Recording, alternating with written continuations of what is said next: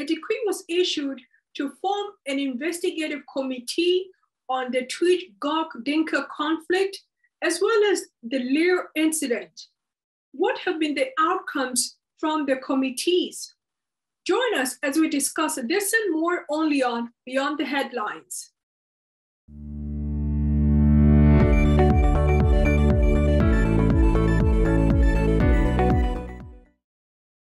We are joined on the program by Mr. Edmund Yakani, the Executive Director of CEPO.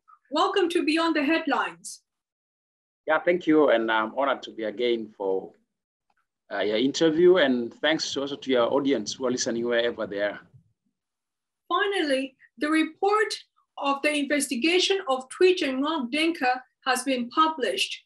What is your take on the report? I appreciate the committee have done their work and they have met their deadline given by the presidential decree which established the committee. I think the committee, the report of the committee is remarkable. At least the report have reflected all what I wish to appear in the report in terms of factors that trigger the violence between the Twic and the Ngok Dinka and the players behind it and the consequences. And also the recommendations of the report have gone more deeper to the recommendation that I wish to see such recommendations. So I treat the report as remarkable, as a report that is credible and a report that have reflected the reality on the ground. Our next question is now whether the recommendation will be implemented or not. That's become our next area of where we need to track and we need to watch what will the leadership of the country take. The Secretary of a NEAT Intercommunal Investigation Committee was the National Minister of Investment, Diu Mathok Ding Wall.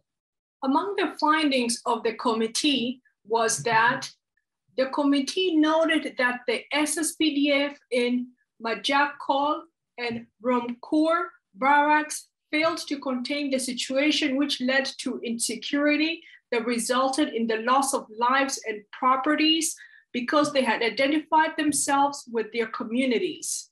The committee observed that the presence of UNISFA on the ground limited the role of SSPDF in providing security in the area, especially in Abyei area. In addition, UNISFA failed to carry out its duties of protecting the civilians in ASAA as mandated by Status of Force Agreement, SOFA. The committee also found that publications written by Honorable Bona Malwa and Abyei intellectuals, including Honorable Dr. Francis Mading Deng, fueled the conflict. In your opinion, have all the issues been covered as it relates to the conflict between the Twic and Ngok Dinka? Yes, I think it's covered. First, it's covered like where the problem started and why the problem started in this particular moment, and who are the people who trigger that problem, and who are the people who fuel it more, and who mobilized the youth, and how the youth were mobilized. And even not only youth, members of two communities who are in uniform, how they are mobilized and how they are directed to really commit atrocities that we have seen. So I think for me, the report have covered what I wish the report to cover. So I'm impressed with the report. Mm-hmm. In summary, what are the key findings of the report? And do you believe those findings will be honored by all the parties that are involved in conflict? In summary, the findings of the report is that one, there's a tension over issue of land, this land boundary, which have never happened in history of Twic and Ngok Dinka. But also, if you read the report into in-depth, it's actually the question of political competition between the political elites from Twic and Ngok Dinka that has pushed the young people to fight simply because they have their personal grievances and they reflect their personal grievances in forcing the communities to fight. And that's why you see that there's a prominent names of individuals being named, that these are the individuals. And if you look at the report, you can see their letters that they have written to their community members. So those are the triggers. So the land competition is a cover, but actually the political elites are the one behind the violence. They have their own problems, but they have to reflect this problem by really pushing the communities to fight and kill each other, while the communities benefit nothing out of that because of their personal problems that they cover under the name of competition over a boundary of land. So I think that the report have covered. The question whether the report would be honored or not be honored, the question is the people who are named in the report to be individual behind the conflict are close ally of His Excellency, the President. I hope the President will take a very instrumental action, either calling them or warning them to distance themselves or even discipline them, because I think this is a time where we don't need to compromise with rule of law. Rule of law have to prevail in the context of the crisis that has happened between Twic and Ngok Dinka. So I hope that President will honor, because these close allies were mentioned in the report for fueling the crisis between the communities of Twic and Ngok Dinka, which have led to loss of lives and destruction of properties. There was a similar committee established by the president on Lear violence, but it seems nothing has come into fruition from the committee itself. What do you know about the investigative committee on the Lear violence? The Committee on Lear Violence up to now have never delivered what is expected from them by the presidential decree that established the committee for investigating the violence in Lear. You know, violence happened in Lear, which I describe as a crime against humanity and committed by men in uniform against the civil population of Lear County. And President has established a committee. The committee mandate have come to an expiration. The committee is quiet. The committee is not speaking out whether their mandate is renewed or not renewed, because their mandate expired during the festival of the Ramadan season of the Muslims. Until now, the committee is quiet. We never heard from them anything, and they're not updating us like the way how the Twic and the Ngok Dinka committee used to perform. They used to keep the public updated, and they used to issue press statements or they call for press conference. This committee of Lear have never ever called for press conference, or have never informed the public where they are. So I'm really completely ignorant of what's happening with the committee.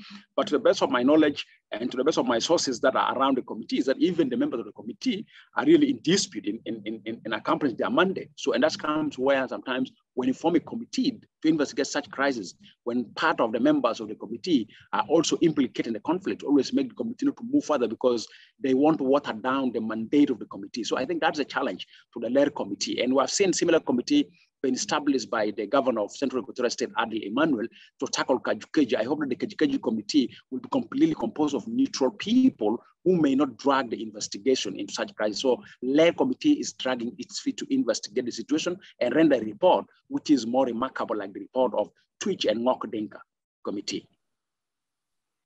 What update do you have for us on the incident that took place in Kajukeji with the killing of 3 unarmed civilians by SSPDF soldiers? And what do you think about the planned investigation that has been called for by Governor Emmanuel Adil? I really am impressed that the CDF, the Chief of Staff of the South Sudan People Defense Force, immediately wrote to His Excellency Governor Emmanuel Adil to form a committee to investigate the atrocities committed by the members of South Sudan People Defense Force against the 3 civilians. And remember also, there's quite a number of 11 civilians who were arrested and more than 14 were beaten. About 14 phones were confiscated. They only returned 2 phones for those citizens who have offered them beer. They've taken along with them 12 phones. So a committee was formed to investigate these atrocities. And of course, what I know is that at least per now, 3 of the civilians who are released. Still we have civilians who are in the 3 which are released. Is one of them is a lactating mother, because she have a child, she have to really take care of the child because the child suffered almost like 2 days without having breastfeeding. So that is the situation we're in. And of course, so we are aware that the youth who have participated in providing information to the public domain with regard to the incident happening in Kajukeji, they are now on run because the members of South Sudan People Defense Force, or whether it's the MI or individuals, are really targeting them. They won't take away their lives. Some of them, their house were attacked. So they're now on run. They're not in Kajukeji, and they have reported publicly that their lives is under threat. Of course, a committee have to be established by Governor Emmanuel Adil. My call is that such committee have to be committee composed of the neutral members, and of course, SPDF to be there, but also which such committee to be inclusive, involving elders, involving religious leaders, involving civil society, to make sure that at least we have a credible, inclusive investigation like what happened in Twic and Ngok Dinka investigative committee. So I will start to be there. How the committee investigation will be, it depends on the will of the governor. If the governor want to deliver like what the Twic and the Ngok Dinka committee have delivered, the governor have the prerogatives, have all the responsibility to facilitate the committee financially, to facilitate the committee to meet deadline in terms of timing. So that's what I'm thinking. Whether investigation will be credible, I hope the investigation will be credible in the sense that at least this is a clear incident that the leadership of South Sudan People Defense Force have acknowledged that some of their members have committed atrocities against the civilians, and even the commander on the ground in Kajukeji have done a tremendous work. He have arrested the 5 suspected soldiers that committed atrocities against the 3 civilians. So I think, I hope that offer a will to investigate the incidents, but I hope that it should be done timely, because sometimes such committees skill investigation. And that's why my call is that Governor Emmanuel Adel have to speed up the committee to go and investigate and render their report, and justice must prevail. The same thing also I'm calling for justice to prevail in the Ler incident, just to prevail in the Twic and the Ngok Dinka incident. Do you think there's a political will at the top leadership of the country that will take this report seriously and implement its findings? With experience of previous similar committees that have done tremendous or remarkable work, always their recommendations are not implemented. So based on this, I would say there's a limited political will to deliver such reports, findings. As I've said, if you look at the Twic and the Ngok Dinka, close allies of His Excellency the President, their names were mentioned. And always this investigative report touches people who are close to power. And that creates a personal fear from the top leadership of the country. And that there's a limited political will to deliver. The only thing that what we know is that the political will, if those people are named in the report to be individuals who have fueled the violence, normally they either lose their political jobs, but it's rare for you to see them taken to court of law and held accountable so that justice prevails. That is my fear, because our previous experience have shown us that similar committees have done similar work, but none of their recommendations were delivered. Their recommendation die naturally. The only thing you can see is a shift of individuals who are named foiling the violence, either shifting their political seats or they're kept to remain in silence for a certain period of time. But normally they're rewarded also by having a new appointment. So we have never seen justice prevailing in such committees. And that's what I'm saying. I'm calling upon His Excellency the President to take responsibility to make sure the recommendations of such committees are delivered. Because if you see the scale of the violence right now in the country is expanding, is in increase. Why? Simply because people have denied justice. And the moment where you deny people justice, injustice replaces justice, and people start taking the law into their hand because they see the state is failing in providing justice. So they have to make sure that they protect themselves. And sometimes when they protect themselves outside the law. So for me, it's really the top leadership of the country to take responsibility in delivering recommendations of such committees. But previously I've seen they have not delivered. We have this time they will deliver in order to make rule of law prevail, and that means peace will prevail and stability in the country. As a civil society activist, how will you ensure that the government takes this report seriously and implements its findings? Obviously, we keep on using platforms like yours in raising up our voices, in calling for the leaders of the country to implement the recommendations of this committee. And also we call on those who are tasked to engage in such committees to be honest and credible, that they provide us accurate information. But of course, the next thing we're going to do is calling the parliament, specifically the national legislature, a meeting of the upper house and the lower house to discuss these reports. Because if you see, for the last 2 weeks, the agenda of the national parliament is only based on motions on deadly intercommunal violence. I've been watching our parliament almost 1 week. The agenda, all their sittings is focusing on intercommunal violence. I think the leadership of the country is now under challenge. They have to make sure that they respond to that, because the scale of the violence is getting up very badly. And as I'm talking with you right now, on the 2nd of this month, the Twic-Ngok youth have clashed in Fochala County, and we have lost life of 5 and some were injured. Now imagine if youth start arming themselves to start fighting our armed forces. That is terrible. I think the leadership of the country, both at executive and legislative, you take up. So our responsibility as civil society is we'll keep on advocating and call them to take responsibility in implement the recommendation of such committees. Mr. Edmund, you've been for a long time now advocating for enactment of law to mitigate this deadly communal violence. What type of law are you proposing, and will it help prevent the intercommunal violence that's been taking place across the country? Yes, one of the things I've discovered that we have a lot of legal gaps in the country in managing deadly intercommunal violence. So my advocacy for the last almost 1 year now is that I'm calling upon the leadership of the country to enact what is called national law on mitigation of communal violence, because this communal violence has so many factors. What we know is mainly cattle raiding or revenge attack or misbehaviors of our army. But these communal violence are triggered with competition over resources, things like logging in Kajukeji, things like competition over fishing points along River Pibor, things like land grabbing, things like really arming cattle herders in order to impose their presence on certain communities' land. So I think all these factors have created deadly communal violence. So I think there's a need to bring a law or to enact a law that address these factors. And I feel the law should be much more on mitigating communal violence act. And this act will sanction some of the actions that might have constituted a crime against humanity, because my worry is that all this communal violence we're talking about for the last 5 years have really planted seeds of genocide. There's a chances high that our communities may face genocide, or actually I may say pockets of genocides happen in the country, but we don't count on them. But if you bring all the incidents and you look at the patterns of all this communal violence, some of them are really crime against humanity. And the country is silent. Investigations are done by committees and the recommendations are ignored. So I want to see a law that will sanction products of such investigation not to be undermined. If it's undermined by the leadership today, the leadership of tomorrow will not undermine it. That's why I'm advocating for that law. Lastly, it seems the situation in Tombura County is turning back to friction among the political elites in the country, following the press statement issued by the Balanda dated June 3rd, 2022, accusing some Azanda politicians like the national speaker and the deputy governor of Western Equatoria State. In a statement released by Ukele Eddie Gumas, chairman of the Balanda community of Western Equatoria State, it reads, while the idea of dialogue is welcomed, majority of people of Tombura County are very suspicious about the speaker's assertion of dialogue, including but not limited to, first, her speech substantiates that of the Honorable Deputy Governor of Western Equatoria State.